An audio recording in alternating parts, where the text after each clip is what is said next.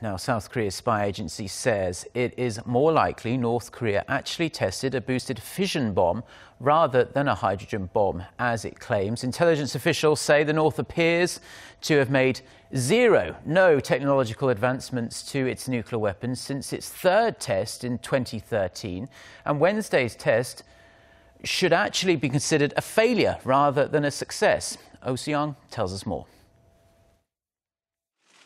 North Korea had been ready to conduct a fourth nuclear test since last year, according to the South's National Intelligence Service report that was presented to the National Assembly's Intelligence Committee.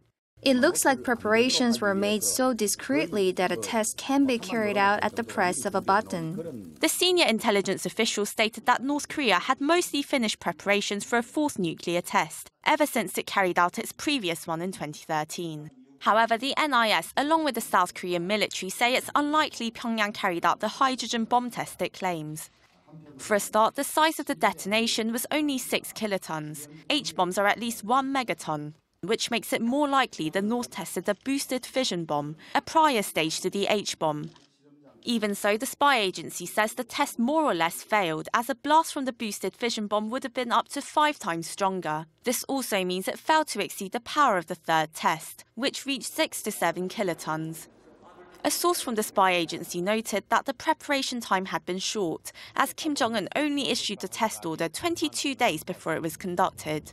The South Korean military is currently analysing the atmosphere for trace elements of radiation, but the spy agency says the chance of finding anything significant is low. Soo-young, Arirang News.